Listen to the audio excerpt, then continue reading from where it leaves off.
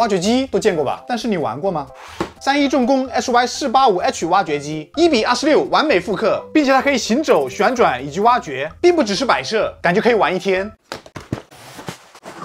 也就1022个零件，255个步骤，能吓倒我？你还别说，这样看还真有点多。Tomorrow， 怎么样？就问你霸不霸气？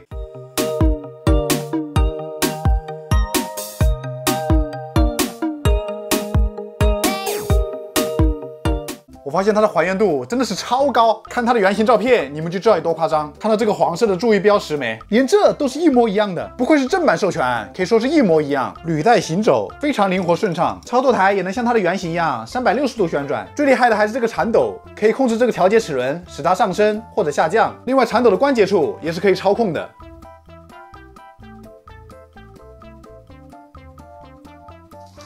不知道我这一天能不能把它挖完，因此为了增加效率，再来一套轮式装载机。这个零件要稍微少一些，步骤也少了不少。The next day， 搞定。